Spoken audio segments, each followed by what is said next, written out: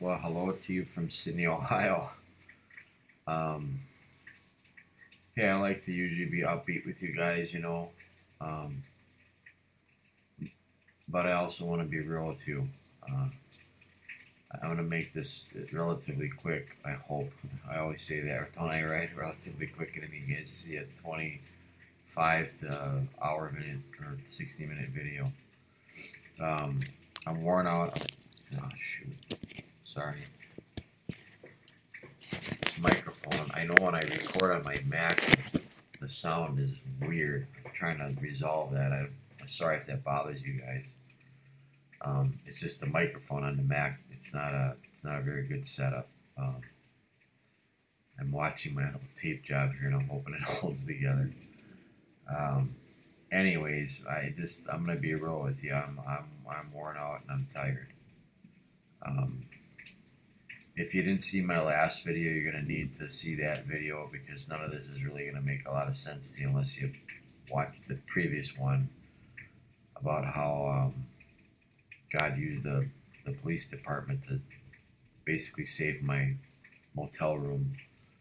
A lot has transpired since then. I mean, Monday was a relatively quiet day, but I was stuck here. I couldn't leave because I don't have a key. They won't remagnetize my key. Um, then they shut the AC off, so I just kind of sit and sweltered in here. But I actually have been working on a business plan for a new business I plan to open up. I'm trying really hard just to get my life back to some normalcy. It's just been such a whirlwind for these past 2 3 years. Um, I'm just trying to seek some kind of normalcy in life again. I'm so sorry about this. This thing is just not cooperating with me. If the sound isn't good, I tried, guys. I tried my hardest. So, yeah, so I've been working on a business plan. I got a very good friend in Wisconsin who's been an absolute blessing in my life. Very smart, very intelligent individual. He's helped me. He's prayed with me. He's been at my side. You know who you are. Thank you. You've been a good friend. And I've had many friends here on Facebook step up, encouraging me, helping me in any way that they can. And you need to know that I don't think I would be able to ride this out without you guys. Your support has meant the world to me, and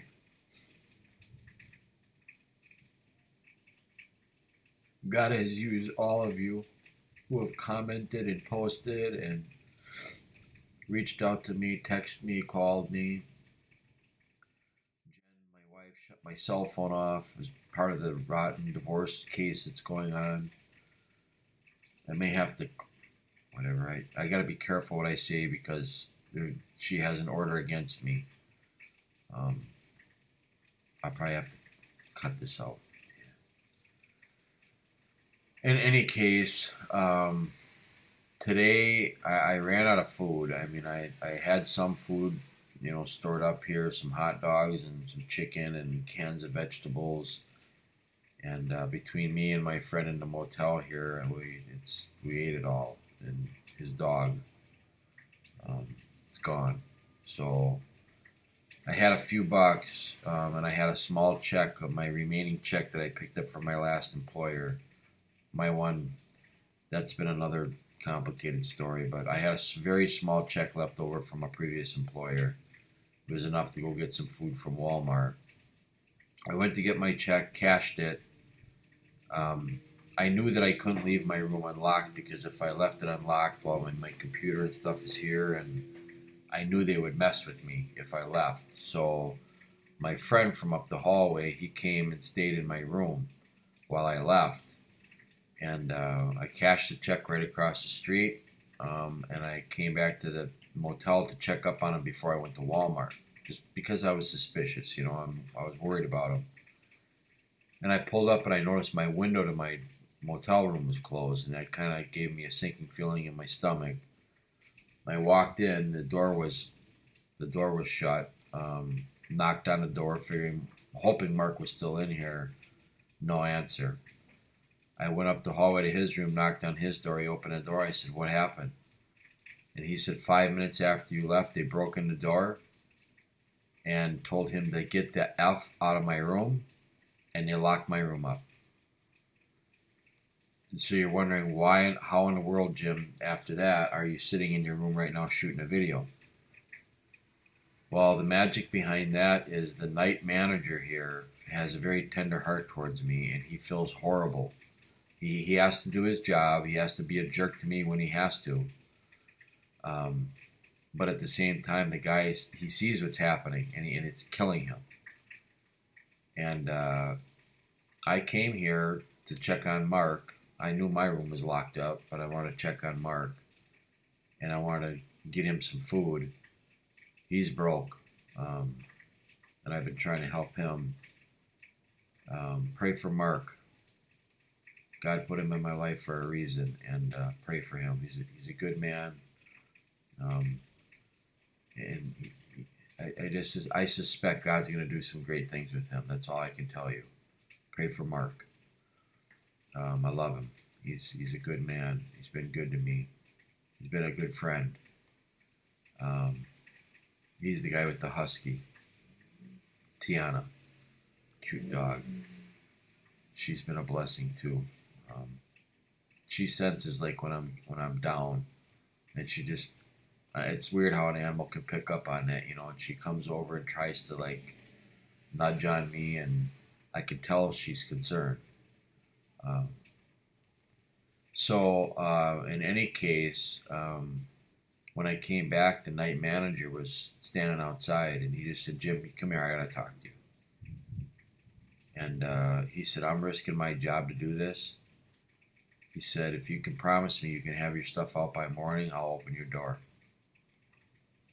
And yeah, I mean, at this point, I took it. It doesn't necessarily mean I have to stop my concerns in regards to the back of this motel, the Super 8. And I'm just going to say it. There's sex trafficking going on in that back motel. And God put me right in the middle of it. I wasn't trying to start nothing. Manager came after me. The general manager came after me, attacked me verbally. Flashlight shining my last video I explained it. And he's been doing everything he can to manipulate me, to shut me down. That's why he's doing all this stuff with my room. He wants me out of here.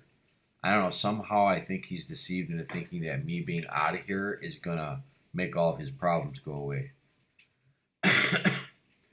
So as part of my trips, like, I forget where this all planned out, but I went to another ex-employer, the one that I worked for last week, for a brief period. I mean, I resolved some problems for him. He desperately needed my help, and he was willing to pay for it. At least he said he was. I went there to pick up my tools, and to notify him that I'm expecting to get it paid. Long story short, he said, "You ain't getting an effing dime, Jim." I said, "Oh, great. Okay, that's good to know." There was 2 nights I worked almost the entire night through the night to help him out, to try to get this. He's got a structural steel contract for a large, well, I don't know if it's pretty good sized college, state job that they're building. And it was getting way behind, and they were going to get fined $4,000 a day if they couldn't get stuff on time. He hired me to come in and get his operation running as quickly as I could, smoothly as I could, to try to make these deadlines. And then when it came time to pay me, he basically told me to go pound sand. And then I made him aware of the fact, because he actually was a client in the back building. And I know because he told me the stories. Little did I know how I was going to get implicated into all this. Then I just made him aware that you should know that, be prepared, there's probably going to be a detective coming your way to speak with you. And he instantly turned furious against me, grabbed a forklift, blocked the entrance or the exit out of the yard, and called the sheriff. And the sheriff came. Actually, three sheriff cars came, and four sheriff's deputies. Four, at least four or five of them. Two of them came to talk to me, and they were cool. Like, they asked me some questions. They're like, "You didn't do nothing wrong, Jim. Like, we're kind of wondering why this guy called. If he wanted you off his property so bad, and why did he block the entrance with a forklift? Didn't make sense to them." And I told him basically he's scared because he's afraid he's going to get busted for the services that he paid for.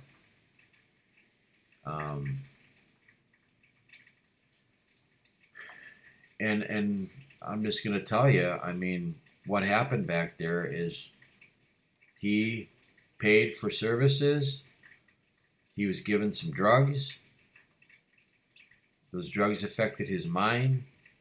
They took every bit of cash out of his wallet. And the next morning he woke up and blamed his own employees. I cannot believe what's happening. And you're probably not going to either. And I want you to understand, if you just cannot swallow this, I get it, because it's been difficult for me to swallow. But the thing that I've come to learn is that you give your heart and your life to Christ completely, like willing to follow him anywhere, life will get strange for you. It has for me. And I've even had good, strong, faithful brothers, and it's only been brothers. I haven't had any sisters say any weird things, but I've had some brothers who I consider mature in Christ who have literally almost attacked me, and tried to make me feel like I'm doing the wrong thing, and I'm doing what God wants me to do, and I really don't care what anybody else thinks. I mean, I have a very close relationship with God right now, and it's been that way for the past couple of years. Well, for certain, no, I want to say probably the past almost 2 years, for sure a year and a half. And in that year and a half, some of the worst things in life have happened to me. I have not seen my wife or my kids for 16 months.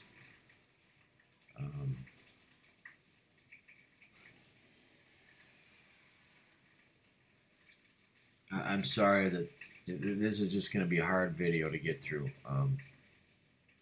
But I told you I'm going to share my life with you, and I'm sharing even the ugly stuff. I still plan on teaching the book of James. I mean, I've been working on that, but I also have some other news that I need you to pray about, as it may affect my ability to teach that book. So in any case, that's where I landed today. I got half of my stuff out of here already. I took it to my boss's shop, my old boss's shop. I called him up. He's totally cool. He's like, "I'll help you any way I can, Jim. There's spots. There's a spot in the back shop. You can, put your stuff there if you can't fit it all in your van." So by like early morning tomorrow, I need to finish cleaning out the rest of my room, packing my van tonight. It's storming outside, which has kind of been refreshing because it's bringing cool air in the room. My AC is still shut off.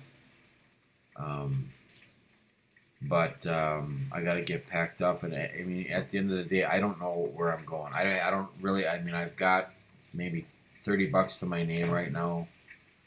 I got a boss who owes me nearly $1,000 who won't pay me.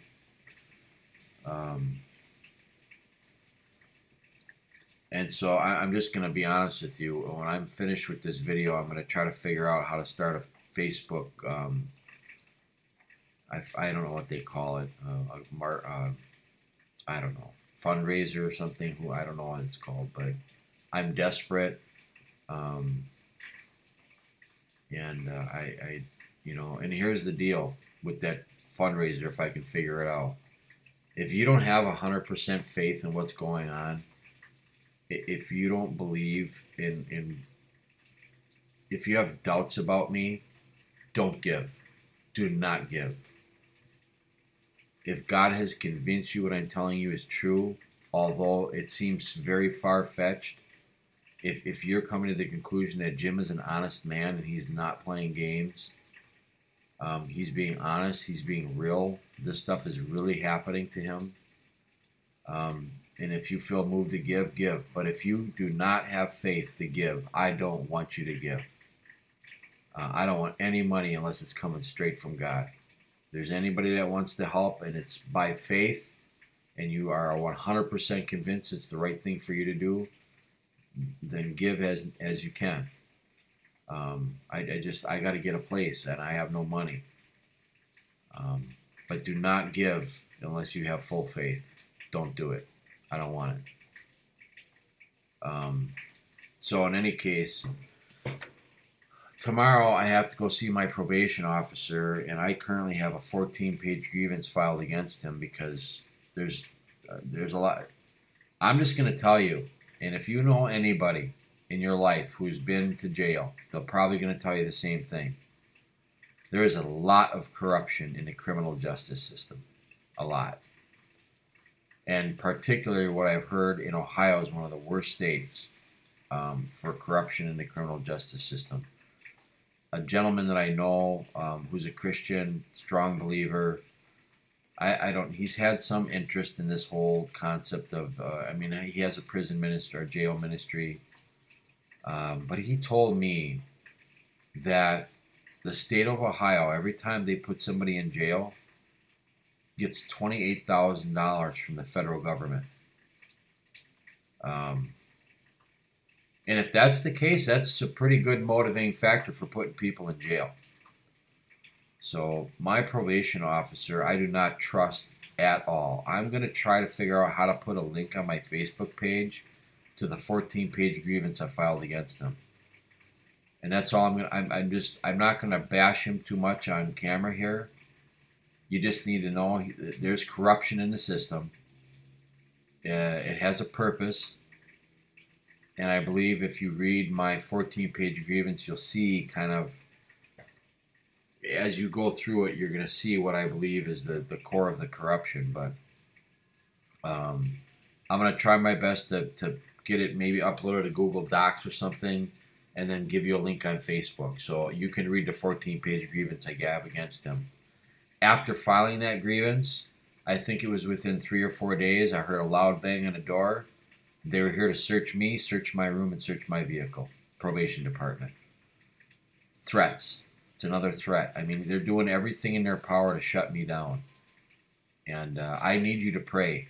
There is corruption, and you need to believe it. The George Floyd thing, yeah, that stuff really happens. It's real. There are men who are cops and probation officers and correctional officers in jails that do not belong in that position because they do not know how to handle authority. And they use it as a tool of abuse. And it's real. And if you have ever been in a system or you know somebody who has, you let them watch this video, and I guarantee you, you're gonna see their head going, "Yup, been there. He's talking the truth." Because a country is full of corruption. So I'll do that. You need to know that tomorrow I'm one of the reasons I'm somber tonight is I don't trust him, and I have a suspicion he's trying everything he can to do to put me back in jail, to shut me down. So a certain someone can finish what their job is in my life. That sounded a little bit bitter. I apologize. I'm not really bitter about it, but it hurts a lot daily. I miss my children. So I'm trying to figure out if I need to take anywhere else here. Just pray for me. I mean, if I can be driving back on the freeway in this direction tomorrow, I'll be a happy man, and I can move forward with my passion for getting this new business going, trying to find some stability in life again. I'm excited about the business. I have full intentions on just starting this business completely dependent on God. I don't have money to do it, but my good friend has been working with me, and praying with me. Sorry, my screen went blank. I thought I lost you. And I just feel this is something God's doing, you know. And I'll as soon as I know that I'm got some things figured out in life here, I'll expose to you what the business idea is and what I'm hoping like my next year of life is going to look like. But certainly it's going to be dedicated to getting you guys, teaching you the word through this channel, and encouraging others to come to Christ as well. So that's where I'm at. I'll do my best to get that stuff linked up. I don't know if there's anything I want to tell you. Just not knowing if I'll be able to see you for a while. And I'm being very sincere about it. The system is so corrupt, I have no faith. I've done nothing wrong, but there's so much corruption, I don't trust it. And now that, you know, I filed a 14-page grievance, and then I filed a grievance when they searched my room because they never stated the grounds for it. And according to their own paperwork, they have to give you grounds to search. And it has to be that you are either about to commit a violation of probation, or you already have committed one. And I did neither. So I fired off another email saying what were the grounds and what was the probation violation I was about to commit or had already committed. And nobody will respond to me. Nobody sends me an email back. Why? Good question. But all of this information, everything is already in the hands of a third party, and I've already given them a very detailed list of what to do if I go to jail, in order to protect myself from corruption. And I know it's going to be hard for you guys to hear. I totally get it. It's hard to it sounds like conspiracy theory, Jim, and I get it. I mean, if you're thinking that, I understand. Because I have been shocked, absolutely shocked, and really dismayed by how corrupt things really are. It would make you sick. I'm ashamed that our country's come to this. So pray for me. I feel like I'm being selfish here, but pray for me that I don't go to jail. That God sends His army of angels to protect me. Because I'm excited to get into the book of James with you guys. I mean, I'm excited to teach you through that book, and that we can learn and grow together, you know. I mean, that's what God wants for us, you know, be loving up on each other and using our gifts on each other and taking care of each other like brothers and sisters should. So that's where I'm just going to leave it tonight. I mean, this is long enough. I'm tired. I'm worn out. Being honest about it, like just all these different angles of pressures, and they're relentless. This week, since Friday night, it's been really hard. I haven't given up faith for sure. I mean, I still fully trust God, but I'm physically worn out. And these issues are intense. I mean, I don't go anywhere without watching my back right now. So hopefully next video is real soon, and it's not 135 days from now, because that's what I got hanging over my head. And I know that there's a probation officer that would love to see me back in jail. He would love it. So thank you. Thank you for your support. Thank you for listening to me. And once again, I'm going to try to put that. I'm broke. I thought I had that $1,000 coming in, and I don't. And there's no quick resolution to that. I mean, that would take suing him to get my money. So that's where things are at. Thank you so much. I'll try to get I'm probably repeating myself because I'm so darn tired. I'll try to get that fundraiser thing going. Once again, if you don't fully believe in what's going on here, if you don't think that this is God doing things on this earth, don't give to me. I don't want the money. But if you're sensing through God's Spirit, like, no, Jim is, I'm being honest, there is corruption. I mean, all these things, although they may seem strange, there's facts to it all, and it's real. and God moves you to give, then I would appreciate the help, at least to get me by until I can get back on my feet here, you know, and I'm whatever. But thank you guys for your support. Thank you for all who've, I mean, people have, I mean, it's hard to keep up with Facebook Messenger. You guys have been awesome. And to know that you're praying for me means a lot. It's a very difficult period of time in life for me. And I just want to thank you for being a friend to me and supporting me and loving up on me, because many have turned their backs on me. And I have suffered a lot of betrayal. So thank you guys. Appreciate it. Hopefully talk to you soon. Love you. Bye. Well, I hope that was a help to you in some way. If you're interested, you can subscribe to my channel here. You can see one of my latest video posts, or you can see what I used to do for a living. Thank you. Bye.